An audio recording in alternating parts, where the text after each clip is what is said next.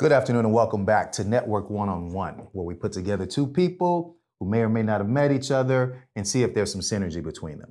Today I put together Jeff Fox from Princebury Productions and Starfox Media with Spencer Hord from Unusual Alchemy. For you film industry folks, you're really gonna like this, even if you're just interested in the industry and the inner workings of it. We talk about shooting in LA versus shooting in Vista, the new film-friendly city. We talk about music videos versus full film feature productions. There's a lot of great conversation going on here, and I really like how these two got together. I think they're gonna work together in the future. Maybe it's another successful combination. You guys let me know what you think. Always like, subscribe, comment, Network One-on-One.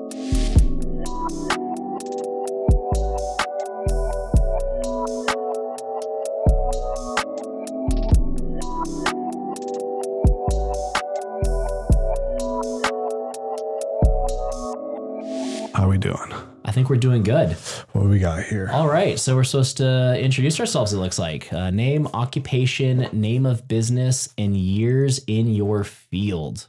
Ooh. Do you want to go first? I feel like I'm a freshman again in college. I haven't done this in a while. Yes, I am Spencer William Hord, H-O-R-D, and I'm a filmmaker at heart, director, writer, but all around production Swiss Army knife. Name a business. I just started one, but it was kind of like let's just pick a name. Yeah. But I called it Unusual Alchemy. Ooh. And I don't have an answer to why other than I like those.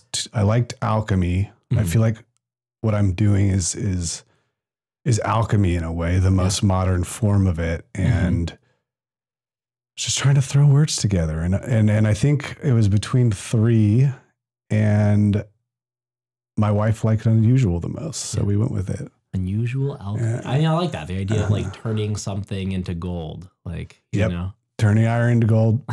Turning being a magician. Strange video clips that people do into gold. Well, yeah, you're also, performing some type of magic trick on your audience. That's true, if you do it well. Yeah. Years in my field. Oh, like I started when I was 10. But professionally, but I just call it my first internship at like 19. So I'm 31, 12 years. Okay. Yeah. 12 years. Yeah. Pretty solid. Yeah. Beautiful. Well, I'm Jeff Fox, and I have a couple different occupations, I guess I could say. I have two companies that I run and kind of halfway a third. My first production, I have a production company, a video production, film production company that focuses almost entirely on the business side. Like we pretty much don't do any of the creative stuff. We do mostly development, pre-production. We do financing, distribution, marketing, basically all the ancillary things that filmmakers don't necessarily know how to do. Yep. So that was the first company I had in this building in the Film Hub that I did. And then I also have a video production and marketing company called Starfox Media that we have also in this building, does podcast productions, and we do whole marketing plans for businesses, and basically focus on mostly small local businesses, and do all their digital marketing, advertising, email marketing, social media, website design, graphic design, like basically we try to be like outsourced marketing departments for companies. So that's a lot of stuff, man. It's a lot of stuff. And we're also in the process of putting together a film festival right now. So that would be like a third one. Like a local one? Yeah, like a Vista one. So cool. It's still in the ground phases, but so that's going to be kind of a third occupation, I guess. I remembered while you were talking that I had a business that we just dissolved, me and a business partner. That was in LA. So like a production company, but I moved out of LA, and then we did a lot of basically like music video production work. Oh yeah. And some like documentary work. And that's just in the past, like formally. Right. But like getting back into LA and like working, I'll always work with those same people and stuff. Right. Yeah. Great. I mean, you keep those relationships. You find good teams that you like working with. It's like, that's gold right there. Right. Like, Yeah. Yeah. No, like, I always tell people like the whole networking thing is kind of a lie, like going to network events.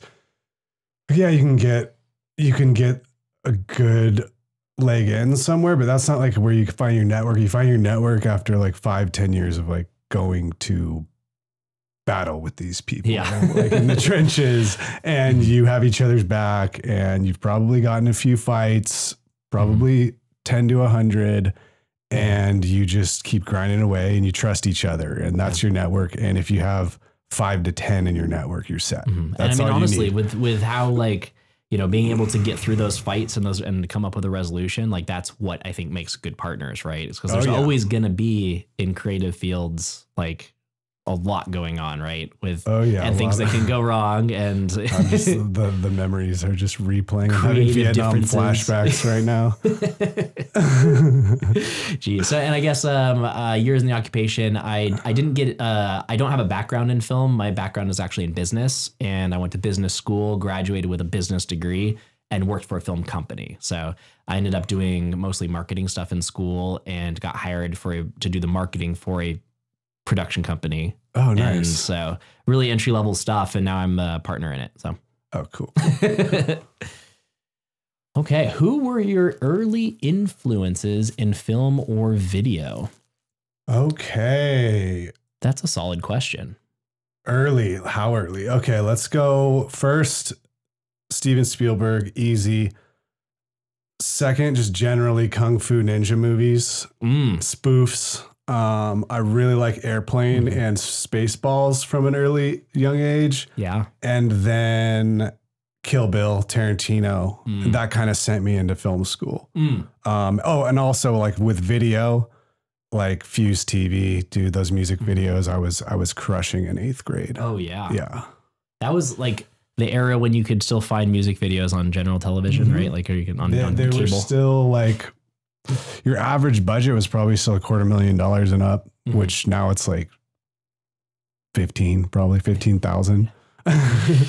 Yeah, they expect you to do a lot with a little these days, don't they? Like, we'll do some music videos at Starfox Media, but not often. It's mostly like local artists and stuff that we have a video crew, so we can do them. Like, yeah, I did enough of the no budget stuff in my early 20s, and I'm glad I did it. Like, you have to do it. Like, I had to be producer, director, editor, art PA, you know, getting all the production design stuff, running around town.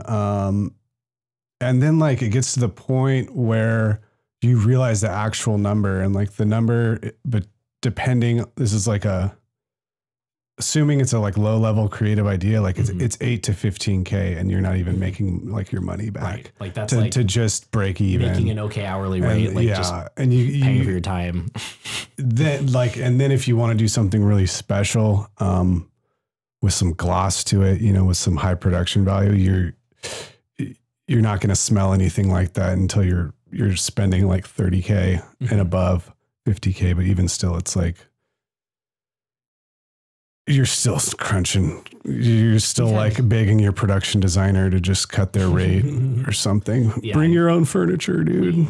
Yeah. No, we've definitely had like, you know, little 30-second commercials and stuff like that have budgets like up over 15 grand. And you're like, so I'm like, okay, you want a music video is almost never just single location, right? And like single look, single everything. So it's like multiple production days, multiple, like with big crews and stuff. And these agencies just want cut. It's like, damn, man. Interesting. So like the Fuse music video is a good influence, definitely. And those are like way easier to make. Like when you have that much money and you're just like shooting the band, singing the song with maybe like, with the exception of ones that like go really heavy into like a narrative B story or A story, like so easy. We'll have to show you some of the music videos we worked on. It'd be fun to get definitely on what we did for pennies and see what you think. Like, Mateo, pull them up. No. For me, again, like since I didn't really start in film or video until my 20s, I had a very like all the movies that I liked growing up, like they weren't like films for filmmakers, right? But like my favorite ones were all those old action movies like Gladiator and like Patriot and 300. Oh like, yeah, dude, those movies get like little kids fired up. Yeah. Like I was like maybe middle school to when I feel like 300 came out when I was a freshman in high school, which was 2000.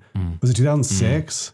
2005? It was probably a little before. It was probably in the early 2000s, I would say. Yeah. Mid to early 2000. That like, dude, I crushed like a Monster Energy before I went in, and just it was like you walked out of there just like jacked. Flexing. Yeah, you came out jacked. Yeah, I went in a child and came out a man. Yeah, for sure. Those are the kind of movies I liked. I also liked a lot of those like kind of B action movies, like the underworlds and like the where they're not necessarily like big budget crazy things, but fun. Yeah, just fun action. Are you an movies. 80s movie guy? A little bit. Yeah, but because those go pretty hard for do. like just and I do just pure action, but there's a little bit of like. I mean, with modern movies, like there's just better action, Yeah. So it's like you gotta have a like suspension of disbelief, but yeah, some people can do it. I don't really like 80s movies personally, but I like the superficial aesthetics of them. I like the 80s, like the kung fu movies, dope. Like those kind of like big Arnie, big Arnie, like those just are muscle fun. guys. So funny. Fun. And my business partner actually worked on a lot of those in the 80s and 90s. So oh really? He said them and some of those like big action stars would get together, knock out like 4 movies in like 2 months. just like go straight to DVD, like and release them in like Europe and make all their money there. Like it was really funny. What B movie like comes top of mind? I don't know. Like the recent one that you like or whatever. I don't know. I can't think of one right now. Okay. I haven't watched a whole lot of stuff recently. There was a very like weird experience that I had like in the film industry where I stopped enjoying a lot of things. And so same. One thing that like I did do a film festival a little while back, and when for this film festival, like I did a lot of the screenings, and so I was watching a bunch of how many a day? 4 or 5 maybe a day for like features, a couple weeks features. And it was like, so I probably watched 20, 30 films or something like that in a couple weeks. And like, of course this wasn't large, like, Sundance, like good film festivals. Did you take sunlight breaks? Yeah. How did you stay alive? That's crazy. I don't think I did. No. I think I'm a different person ever since then, but like, it's been really like, I watch so few films now. Like after that, there was like a defining moment in my life where I watched a lot less films. I'm getting back into it. I actually watch a lot more TV and like, series and like things like that, because I think, for some reason, I think that they don't remind me as much of that. They don't give me the Vietnam flashbacks. Yeah. That's okay. So did you go to school to study your profession or learn on the job? What will you advise is the best way to get educated in your field? Yes. Learn on the job. Boom. Yeah. I went to school. I went to SC for production, and it was great, but I tell like my dad and people, and it pisses my dad off the most. That's why I mentioned it. Yeah. Mentioned to him, like, he paid for handshakes, not an education, man. Because, and it's not like I didn't get a good education there. I did, but I felt pretty hamstrung for a lot of reasons. And it just naturally happens when you're just with so many students. But absolutely, you're not like, the only reason I say that is because like, if I didn't get so much time on set after that, I wouldn't realize how much different being on set, being actually cutting projects, editing things where the pressure is on to perform. This is where you learn, because you're forced to. It's the real world. I think that's a good way of saying it. So like, we're here to interrupt your regular podcast listening and ask you to join us at Odd Pairing Podcast. Yes, it's Paige and I, and we are here every week now on Fridays. And we talk about adult beverages in the community, a little bit of the history of it, and we're just going on a nice little journey. And you can hear other people's drinking stories. So why wouldn't you want to listen? That's the best part. That is the best part. Cheers. Hello, friends. I'm Joe Samo. I'm an attorney in San Diego, and I'm the host of Run It By My Lawyer. It's a great podcast where you will learn a lot about the law, and it is very entertaining, if I say so myself. And you could get it for free anywhere you get your podcasts, and you could follow us on Instagram at Run It By My Lawyer. I've always told people when they ask me like how important it is to go to film school or to like, you know, if any kind of the creative kinds of programs, like there's certain things that you have to go to school for because you need the, you know, doctor, you know, like those like things like those kind of letters after your name. But anything that's like in the creative fields, what you need to do is the creative thing over and over and over again and hone your craft. Work on as many projects as you can, and that's how you learn. The one thing that's good about school is it forces you to work on a lot of projects. So if you're not a self-starter, like you just can't get yourself to finish a project or something like that, like maybe it's good for people like that. Like if you're not good at looking up things on YouTube and like, you know, like different techniques and how to achieve different things, like, and you don't want, if you're not a self-starter, maybe it's good for those things, but a good hardworking self-starting person, if you just go make 3 films with your friends, you'll learn more in that than probably like, and especially if you watch old movies. I was talking to a friend about this actually this morning. You kind of like, as a director, you put yourself like in the movie these days, like in a way, like you're supposed to. And a lot of people who work their way through film school or through the industry and are like, I'm going to work my way up to be a director, like me, are a little hamstrung by these other people who are self-starters who just, because if they know movies and they know they love them and they have this passion, they get to come into like their first like on-set experience as a director with pure, just pure energy that's like untainted by everything they've seen or past jobs that have maybe gotten in their head or, you know, problems. You get what I'm saying? Yeah, absolutely. And I think it's cool. Like guys like Tarantino, I think it's cool that they were just at a video store and he was just honestly just such a good writer. And he really went to school for acting, not directing. And he just knows so much about movies, so good at writing them that as soon as he made Reservoir Dogs, it was all over. Yeah. Absolutely.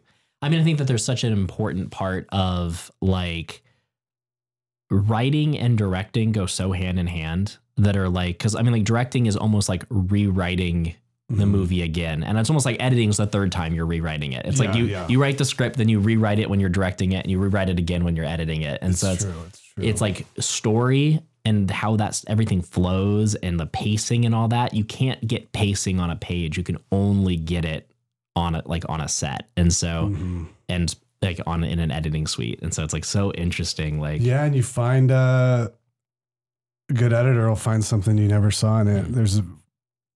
I don't know if you know, but apparently the first cut of Austin Powers had the studio really, really worried. Like, interesting. Was horrible. Jay Roach, the director, was kind of panicking. His career was kind of just starting out, so this could have completely tanked his career. Then hired new editor, some chick who just like kind of got the humor a little better and the beats right, and it's Austin Powers. Destroyed it. Yeah. I finding things, movies. You know, just little things you don't expect, and just like kind of understanding that like you said, it's a new version of writing, but it's also more than that. It's composing. It's if film combines so many different things like music and people think music and film means the score. It actually means the editing, because that's how time flows in a movie. And with music, it's the art of time and tonality itself and tempo. And so the edit is key. Well, we got a new one. Feature films versus music videos, which is a more fun experience.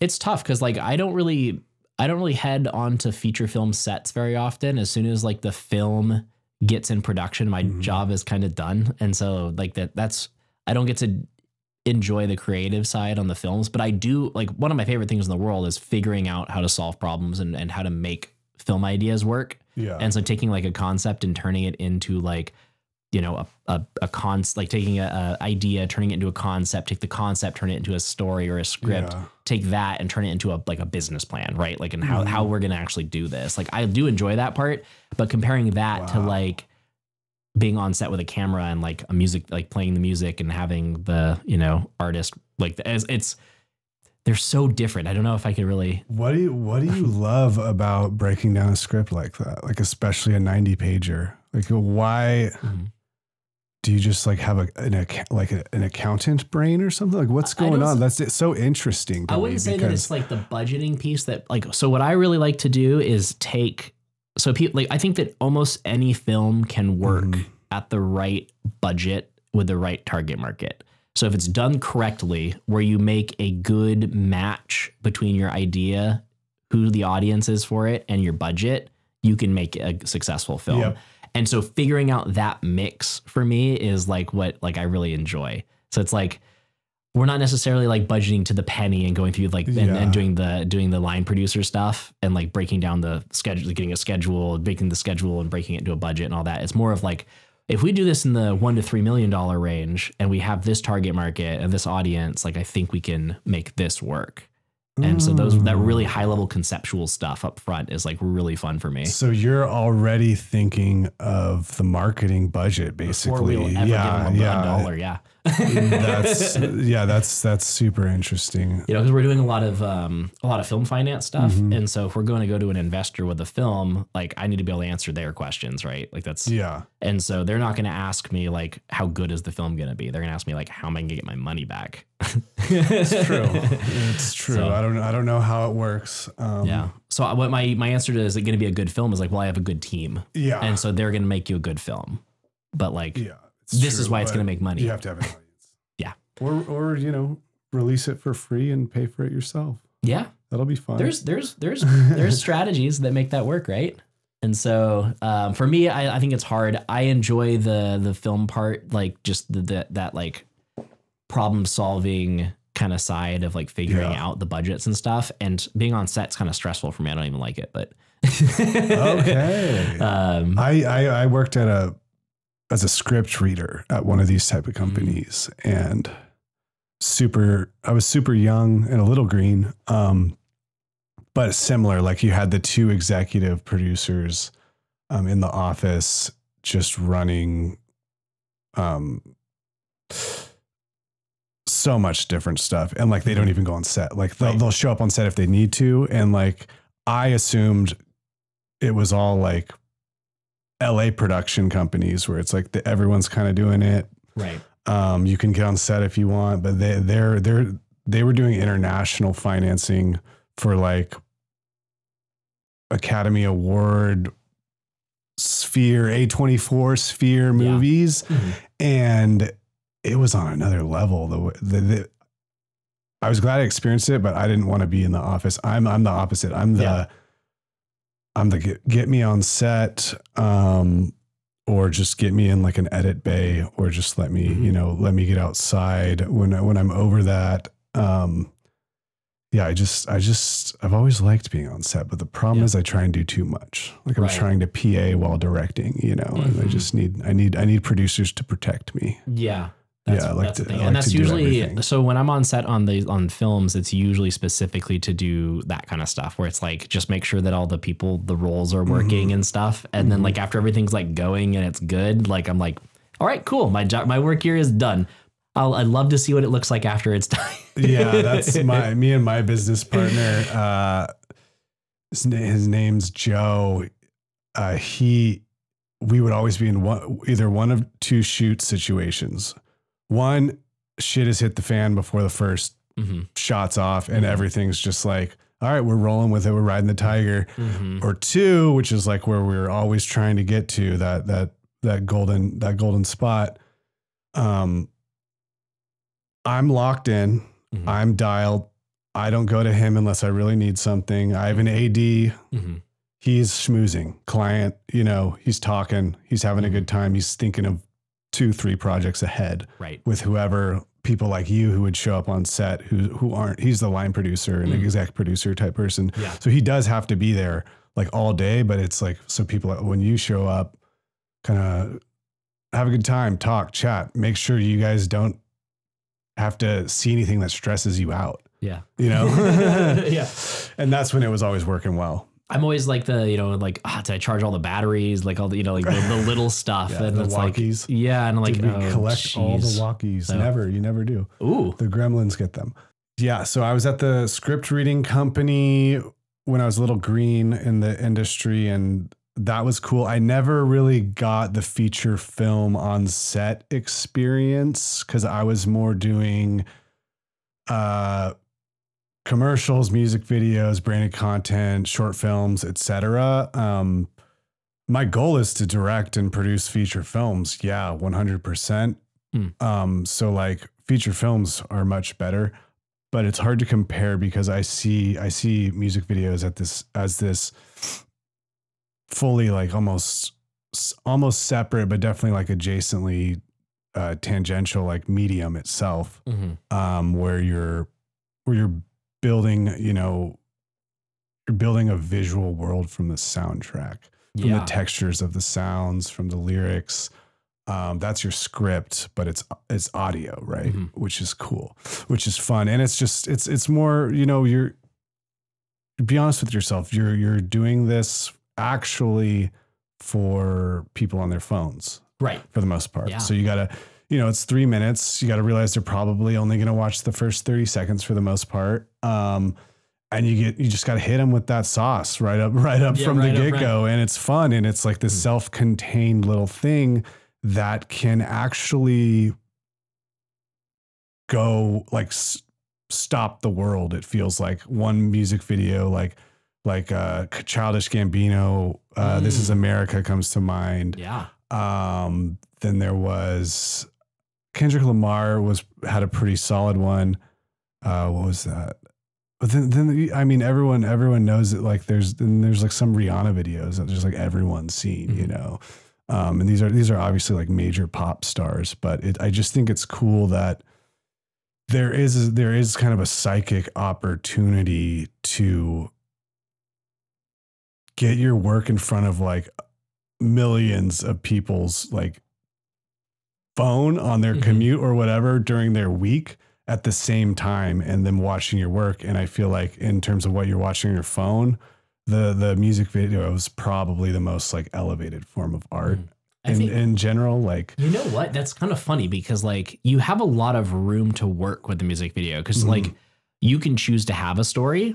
You can choose to be literal with your story and like tell a story using the song as like kind of the background. You can be kind of more like adjacent and tell like, something else. You can be very just visual and just give the feeling like, you can be so loose or so specific. Exactly. The best briefs I get from like sales rep is like the band doesn't want to be in the video or the artist doesn't want to be in the video. Listen to the song and send something back, Wow. Or they'll place it and like usually like a smart band won't really put your idea in a box too much. Right. I do appreciate parameters at times, especially if I'm not digging the song so much. But like if the song hits me, like I'm gonna go with what my muses tell me, and like like having those having those headphones on and just listening to the song and like cooking up an idea where like you don't have to worry about like artist talent, which they're not actors, so you can expect them to, and they just need to look cool and pretty, to be honest, and like make sure they're swagging and stylish and like get the trends or trying to break the trends or whatever. Whereas like if you some of them just want to like see their shit come to life as like a film or a short film. Yeah. You can go all the way like which is fun. Right? Which is fun, but it's a lot of pressure. But I like it. Do you have any that like you really liked working on or anything like in particular? Yeah, one that comes to mind is I got in touch with Jarrell Jerome. He's an actor who was in that series When They See Us about the Central Park Five. If you've seen it, he's the dude at the end who's like in jail and in solitary. I got connected with him through a manager, and he started like just loving like hip hop and rap, and he just fell into acting, and it's just so good. You know, he was in Moonlight as well.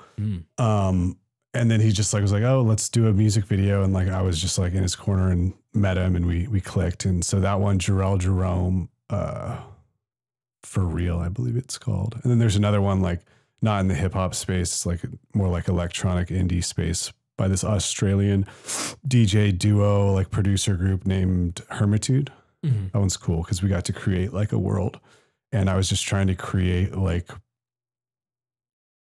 a more kind of like the edges of like what maybe a Blade Runner world looks like what's on the very far edges of that. Yeah. And shooting it in a way that's more trashy, but still has like, we use the actual Blade Runner lenses on it too. So, oh yeah, that, and so it really popped. But those two come to mind. Yeah. Those were, you know, ones where I kind of had to put a lot of my rate into the budget. Just cause I was just so into the project. And like, now that I'm a dad, it's like, I'm not going to do that. And I'm going to make sure I'm working with producers who don't let me do that. I'll sign a waiver or whatever, and just like make it like legally binding that if I like throw any of my rate into the budget, like, no. Yeah. Favorite equipment. Oh, airy, anything airy. Yeah. Anything Panavision. What is our favorite equipment to use? Yeah. Those are some killer brands, right? Like anything that they make is just amazing. Right. I've really enjoyed, let's see. There's some stuff I want to work with. Like I think gimbal stuff is really cool. Like I love working with gimbals. Like gimbals are like where you can get these like moving, like, cause camera movement I think is such a big deal. Yeah. And I think camera movement used to be very difficult and expensive. Yeah.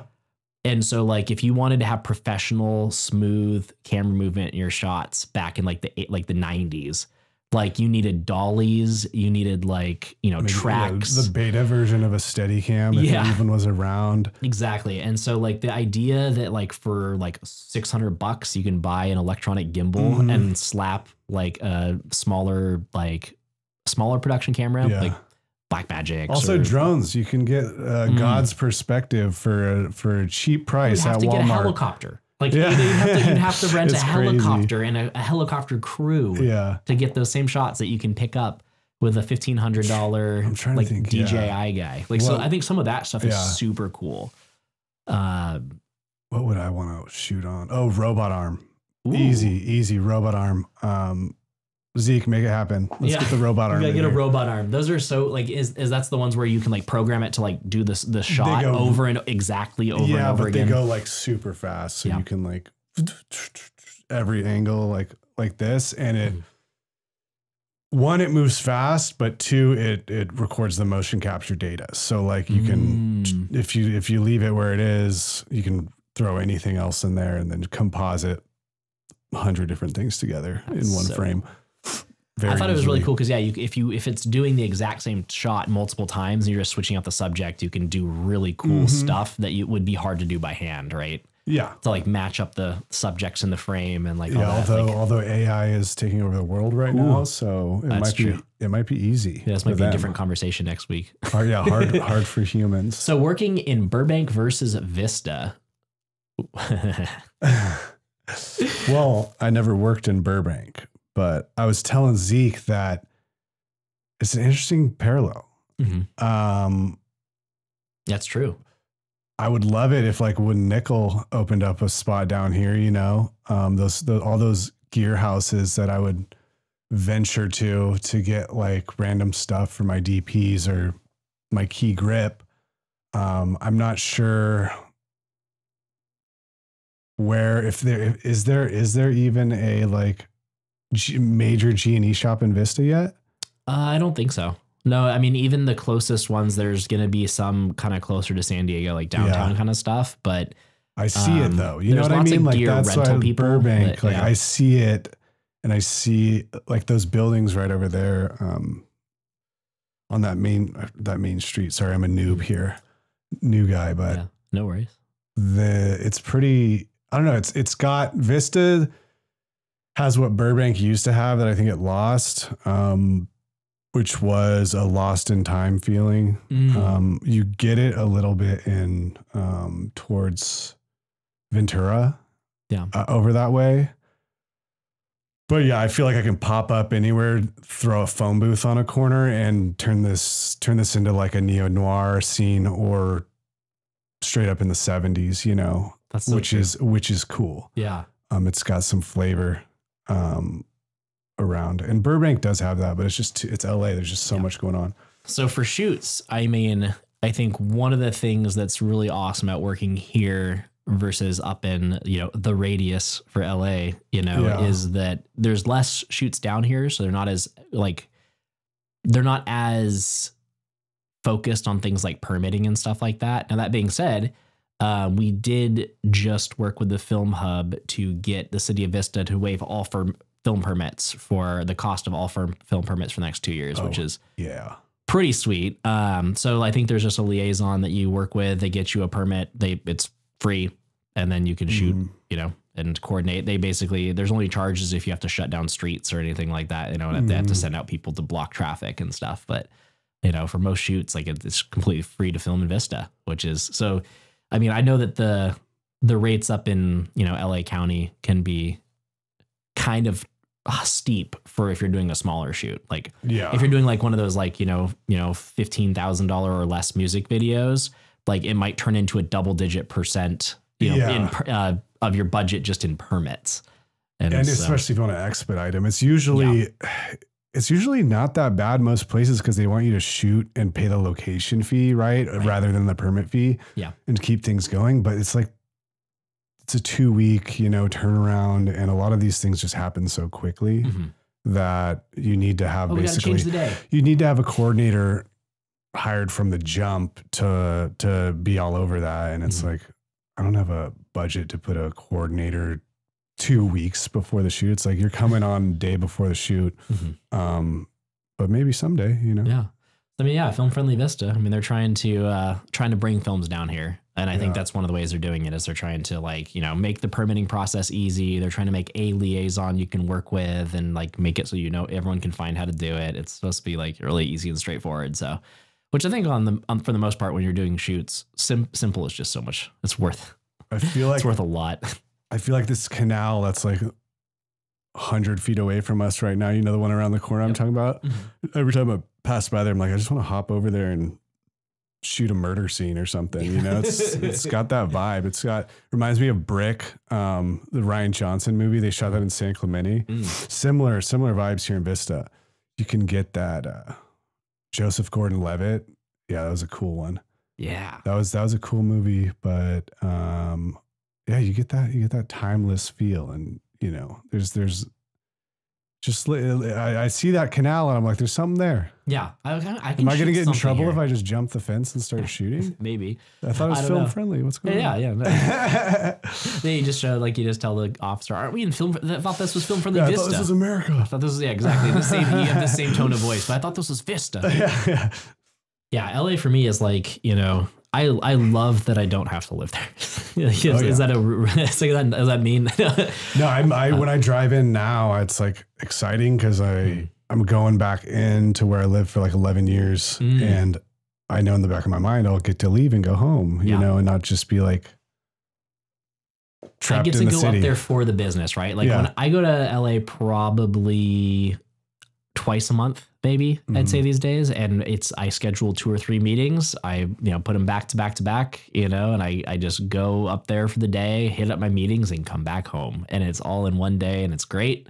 I even try to schedule them so that they're done before traffic really starts and stuff like that. Like it's, you know, and I'm able to do that because like Vista's close enough. Yeah. I moved down this way to be closer to my parents, when I was having my first kid with my wife. Smart. And I remember visiting them before I was moving down here, and it was always kind of like that drive back into LA was so dreadful.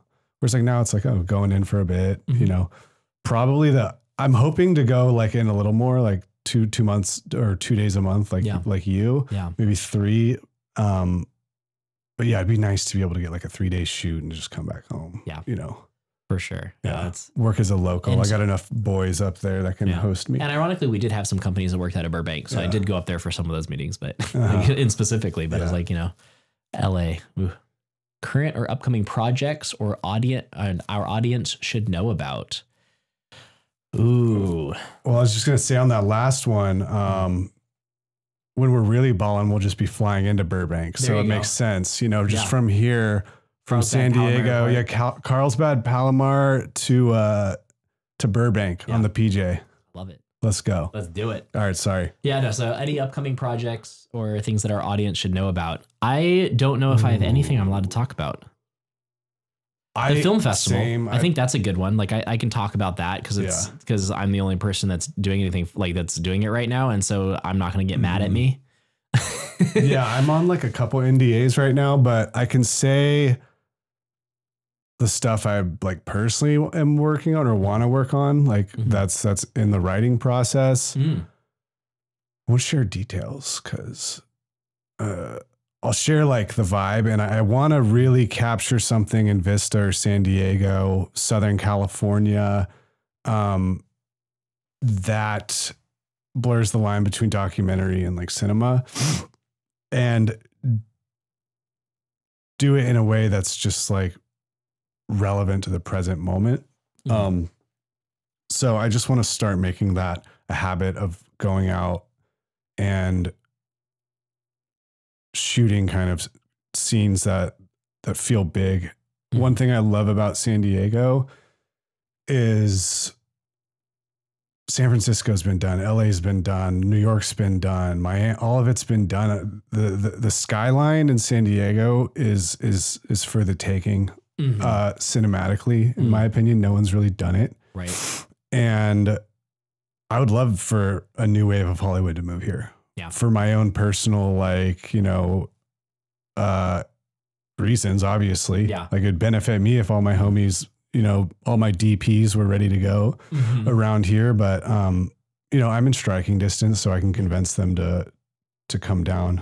And yeah, other than that, I'm actually going to just put this out there. So I force myself to do it because I've been saying I'll do it in like two years ago. I want to film both my grandmothers. I want to interview them. I want to get into this shit that I know has happened in their lives. And I want them to explain it to me, and I want them to just have a heart to heart with my grandmas and go back as far as we can. Yeah. And learn something like kind of like this except I won't be doing a one-on-one probably, but just learn some new things about them and hopefully have a little time capsule for, you know, potentially my grandkids or my kids. This podcast is brought to you by YourInsurancePlace.com. Owning a business is hard work. You put your blood, sweat, and tears into it every single day. You need a partner who understands the ins and outs of insuring small to medium-sized businesses. For over 40 years, our California Property and Casualty Insurance Agency has insured businesses just like yours. We've seen it all, and we've learned a thing or two about what it takes to keep your business protected. That's why we offer free policy assessments. We'll take a look at your policy and let you know if there are any gaps in your coverage. Let us help you to protect what you've worked so hard to build. YourInsurancePlace.com. Hi, I'm Rachel Beld, host of Velocity, the Vista Chamber podcast. Join me as I sit down with Vista's movers, shakers, and changemakers. Let's move Vista forward with Velocity. It's surprising how little sometimes you know about direct family members. Yeah. Like, you know, like you learn so much later in life, and it's like, it's so cool. I wish I had like this from like my grandpa, you know, and he passed when I was like 10 or 11 or something. And like, I remember him, but I don't know if my memories are fooling me, you know, and it's like, when you're young, you remember a tone. Yeah. They do that. They do that your whole life, which is the scary thing. That's true too. Yeah. I mean, I guess I have a film that we're working on. It's kind of been leaked a little bit, so like I can probably like do some general stuff. We're doing one on his name's Scott Mendez. He's a world champion bull rider. And so we're doing it's not a documentary, but it's going to be like a film based on his life roughly. Oh, cool. And so, cause he had like, I was talking to him and he was telling me about his life story. And I was like, that's a film, like that's a movie, you know? And so like, we have to do the cinema thing, right? Like, cause it happened over multiple years. We have to kind of squeeze down the time frame and stuff just so it like works timing wise in a movie, but like all the beats were there. He's like basically going through the hero's journey, right? And I'm just like cracking up. I'm like, that's I was like waiting for that beat and here it is, Wow. So I'm always waiting for that documentary character to just pull up. Yeah. And I'll be like, oh, let's go. Yeah. He's like, we just had mutual friends and, so we started talking and he's world champion in like 1997. So, it's been a little while and, but he's had like the epilogue to that story, right? Like, and so like what he's done with his life since then and all that. So are you focused on documentaries pretty heavily right now or no? No, I think most of our films are not. Like most of our projects aren't documentary. We will do documentaries and we've done a few in the past. And so like we can do them, but I think that a lot of times films and documentaries, it's very interesting because if you do something as a documentary, you're directly like putting forth an idea, but you can kind of talk about subjects sometimes a little easier if it's not a documentary, which is very interesting. So like one of my favorite things about like sci-fi or fantasy, like those kind of genres, is you can talk about subjects that like you can approach them in a world that does not exist. So you're not emotionally attached to the subject. Right. And so like you can approach really difficult, hard to talk about subjects in a unique way and talk about like, philosophy or morality or all these different things using basically examples and stuff that you couldn't use because you're too close to them. Right. Yeah. It packs a deeper punch. Yeah. And so like, I really like that about some of those genres. And so I think that some of these types of projects you can do, like you can learn about like philosophical moral topics, things like that, like even easier sometimes through narrative, which is I 100% agree. I 100% agree. I go back and forth sometimes though, because right now it seems like the truth is stranger than fiction in this world. And I think it's cool. That's why I want to blur the line. That is fun. And but I feel like I'm being an a-hole a bit because it's like, you're just messing with people in an age where like, they don't like reality's just getting I mean, I also weirder and weirder. That was one thing I really enjoyed was like the Anthony Bourdain stuff, like those travel channel, like those things where like you had the person traveling the world and you get those big shots, right? Those like beautiful, like establishing shot kind of things. And so you'd get the big cinematic kind of feel, but it was also like, I mean, kind of the equivalent of like documentary. He killed that show, man. Yeah. I don't know if he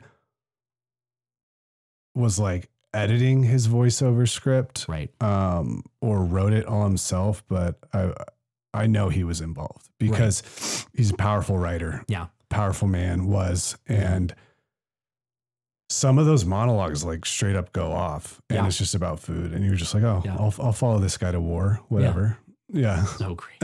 He's cool. So when you talk about like, blurring the lines between like story and documentary, that stuff kind of comes to mind where it's like those big, awesome, like shots of like these cultures and stuff. So colorful, so cinematic. And then like, but then you're talking about a very specific subject like food and getting really technical on it and stuff. So it's like, I kind of like that stuff too. Like that's really fun. Yeah, definitely. Fun concept. I would love it if like someone like pulled up in a documentary and it was like, the documentary, but then all of a sudden it's like a Midnight in Paris scene where some chick from the 1930s just pulls up into your documentary. I think that'd be funny. It would be. It would be. I mean, especially if you like had her like reading basically like quotes from something, right? So it's like it's still real, it's true, but it's like that's kind of already happening on TikTok or like Instagram every day with all this all this like internet celeb stuff. They're all acting. That's true. Everything's a stage. Absolutely, you're a character, right? Yeah. All right, how can the network one-on-one audience reach out to you? That one's actually pretty easy for me. Like we have our websites are Princebury.com is our film production company. Princebury Productions Media is the name of the company. And Starfox Media is the video production and marketing company. And I'm if you do info at either of those, I'm pretty much, I made the websites and stuff, so I get all that stuff. And but yeah, so that's pretty easy for me. Or you can follow us on social media as for either Princebury or, Starfox Media. So sure, if you search Starfox Media or Princebury, we'll pop up. I don't remember my ats. Sweet. Yeah, I don't post too much social media, but I'm not DM shy if I see it. Mhm. Like I'll go on Instagram maybe once a week and check in, but website just www.spencerhord.com. And there you go. That's it. It's I should have Insta there and email. That's true. You go to those websites and they usually get the social links Yeah, everywhere, yeah. right? So it's like, yeah, that's a good way of finding it. Find me. Yeah, most people trying to get a hold of me either just email me there or DM me on Instagram. Send me a telegraph to, that'd be cool. That'd be I want a fax a machine. telegraph, a fax. Hit my beeper. Yeah, I do order food from this Amish guy in Pennsylvania, and he does a fax machine. Like that's their like loophole into the future because they're Amish. I love it. And it broke, and so I didn't get my order. And I was like, it's so funny that a fax machine breaking is happening in, you have to do it in 2023. I love it though. I love it. That was fun. Yeah, it was. Yeah. We do good, Zeke.